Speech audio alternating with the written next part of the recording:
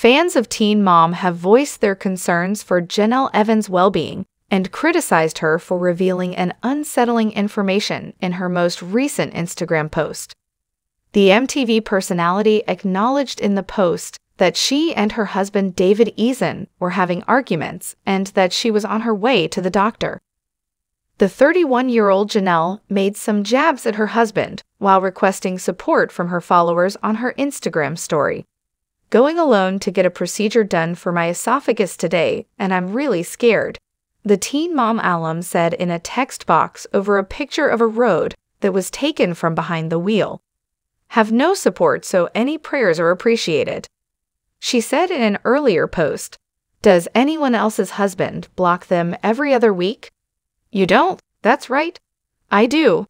Fans weren't interested in the drama or the medical procedure, though.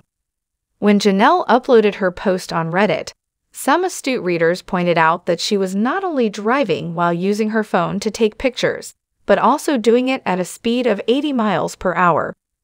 Jenelle seemed to have the support of one reader who said, "He's there for the trips, motorcycles, etc., but if she wanted him there, he should have gone."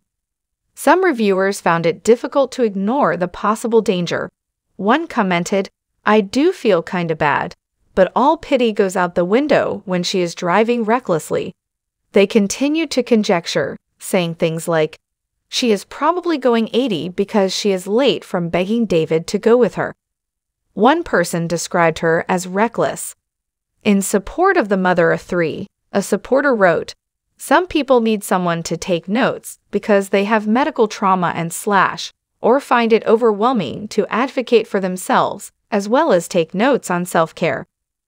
My partner attends all of my fertility appointments since they will be able to recall the details I may have overlooked." Not saying that she needs someone there, but just sharing that everyone has different experiences with doctors and medical establishments. It seemed like everything was good with Jenelle and David as recently as last month. The celebrity posted pictures and videos of herself, David, and their daughter Ensley having a good time. Jenelle and her kid were grinning in the photo while her husband was riding her Zoo 125 bike.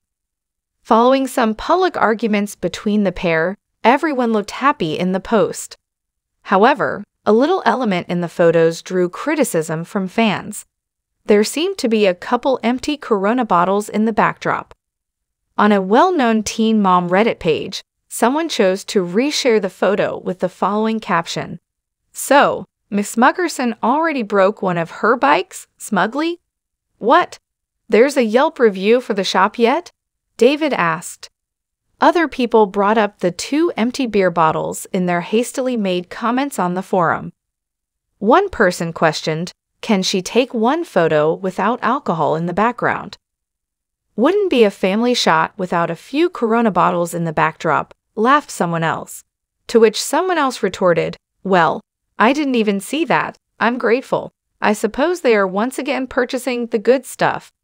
Corona bottles are like a trashy Where's Waldo game in every single one of her photos, someone else said, and someone else agreed, saying, "Now they really are." "Corona is kind of a fun beer," asserted someone else. "It's for lounging in the backyard, like when you put a lime in it. It's more of a celebratory beverage than a true beer. Just, lies you tell yourself." Despite the drama between them, Jenelle has been adamant that her relationship with David is totally healthy. Following a fight with her husband on her birthday, she blasted him in public before responding angrily to a TikTok critic who called David a narcissist. The critic wrote, "Next time, you should probably not say a narcissist ruined my birthday." The Teen Mom 2 alum ranted, "Yes, I called my husband a narcissistic ***, because he can be sometimes. I occasionally act in this way. We dispute." The MTV star claimed her beef with David was about luggage. "I'm going to tell you what it was all about because I don't care." She concluded, "I know you guys wish it was something worse, but it's not.